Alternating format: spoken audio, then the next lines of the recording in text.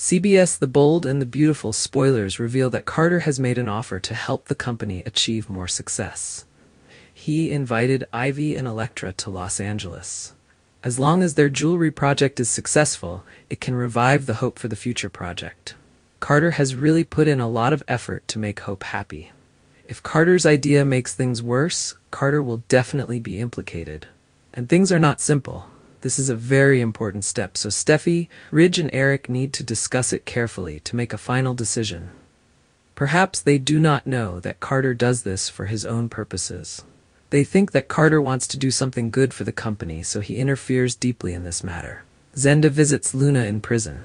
Perhaps Zendi is a rare person to visit Luna. Luna has done many evil acts, everyone hates her, and Luna also determined that no one would come to visit her. Luna was very happy. She did not expect Zenda to visit her. Luna had deceived Zende's feelings and used him. Luna thought that Zende hated her after everything was exposed. However, if Zende came here, it proved that Zende did not hate Luna like the others. Zende confessed that he still had feelings for her. Even if Luna was in prison, it would not affect Zende at all. He was willing to wait for her to get out of prison, and they would fall in love.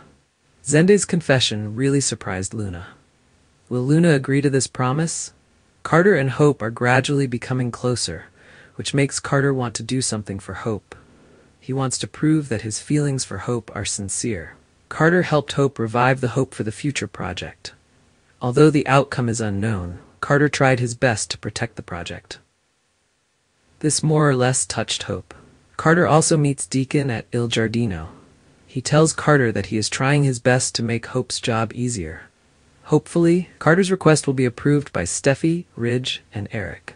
In addition to Deacon, Carter also meets Sheila here. Sheila is wearing a witch costume for Halloween. I wonder if Sheila and Carter have any discussions. Or is Sheila just serving Carter?